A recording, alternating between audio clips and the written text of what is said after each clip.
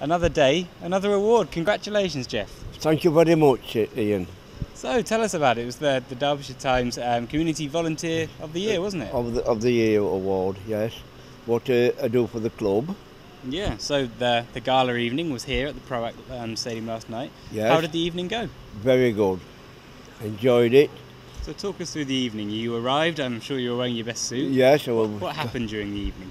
Well, I arrived here, my son brought me. Arrived here for 6 o'clock, went upstairs. First of all, reported into the reception. And this young girl said, "Are you Jeff Hall?" I said, "Yes." She said, so she looked down the sheet. She said, "Table 10." So we went straight upstairs and looked round the room and found table 10. So, when the Volunteer of the Year award came up, I know you didn't know you'd won. I did not know I'd won. So what did you feel like when you heard that name, Jeff Hall, once again read out? It was exciting and it was a pleasure to go and receive this award. And we've seen your award. It's a nice one, isn't it? Yes, it is. So where does it rank in, you seem to have won so many of these prizes now. I think this is the 5th one I've won. 5th? There we go. But eventually, if there's any more awards come and I get nominated, I will have to buy my own trophy cabinet.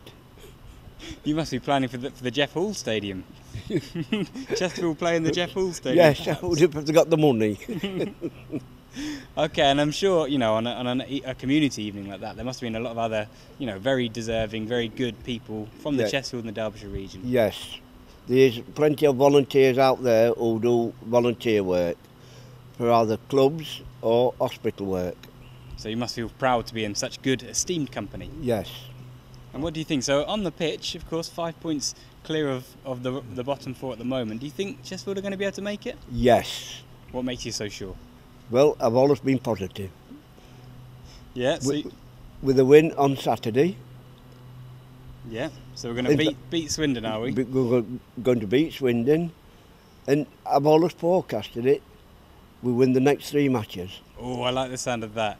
And of course, you'll be here if we win them, if we lose them, if we draw them. We know Jeff Hall's going to be here. I shall still be here. Yes. Thanks, and Jeff. while I've got my health and my walking, I shall still do a lot for Chesterfield Football Club.